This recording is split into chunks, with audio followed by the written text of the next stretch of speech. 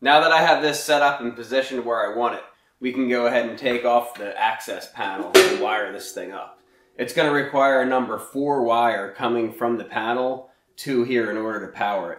If it's over 100 feet, it's going to require a number 3 wire. This air compressor only uses 3 wires to hook it up, 2 hots and a ground. Since I have a 4 conductor wire, I'm going to go ahead and cap off the red wire.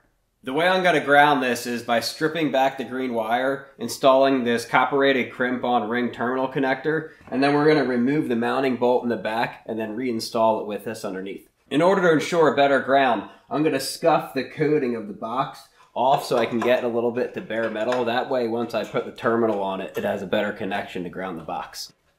The only other thing to do is to strip these 2 hot black and white wires and then install them under the 2 screw terminals. And this is how it should look when it's done. To wire it into the panel, the connection points are going to be first capping off the red wire since it's not necessary, since it only requires 2 hots and a ground. And then we're going to have to take the green wire and ground it to the panel. Normally you would put it under the ground bar, but all the holes are too small. So you can either get a larger lug that would bolt onto the ground bar to give you a larger opening, or you could get a standalone lug and screw it into the panel to ground it to the panel, which is what I'm going to do. After that, we're going to connect our 2 hot wires, the black and white, to the 2 screw terminals on the 60 amp breaker. And if I was going to have this as a permanent install, I might end up using a different wire, but this is going to be okay for temporary because I don't plan on being at this location very long.